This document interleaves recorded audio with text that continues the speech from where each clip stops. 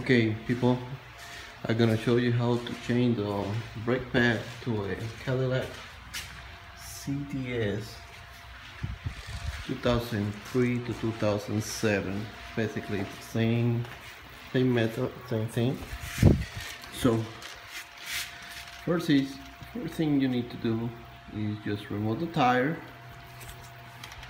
on the side, of course. With your brake pads, you're gonna need this tool to compress the calipers. I got these from Harbor Freight, $4. Pretty neat. I've been using it for years, so help. Okay, you're gonna need a number 13 socket. Let's see. There you go.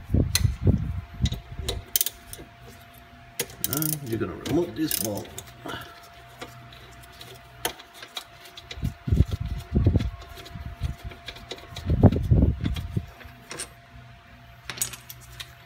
You're gonna lose this bolt right here.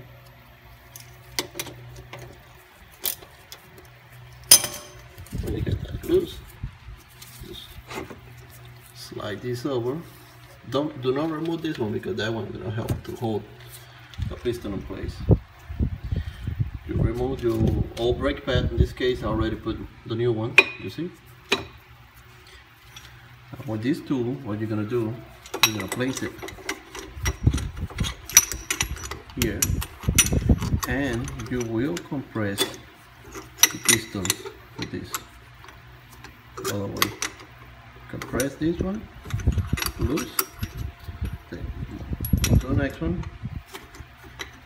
Try to get the most, try to cover the center and go all the way to the center, and then you press all the way so you compress the piston. So when you get these two pistons compressed, just slide the whole thing back, tie your bolts,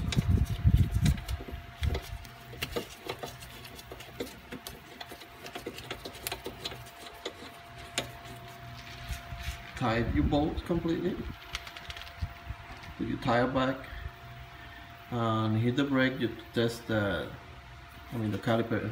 You have to tap the brake 2 or 3 times to make the calipers to close completely and get in position. Basically that's it. It's really easy. If you got your tools on hand, gonna be probably 4 brakes. I mean 4 tires, gonna take you around probably 1 hour. So that's it. I hope this helped you guys, and see you next time.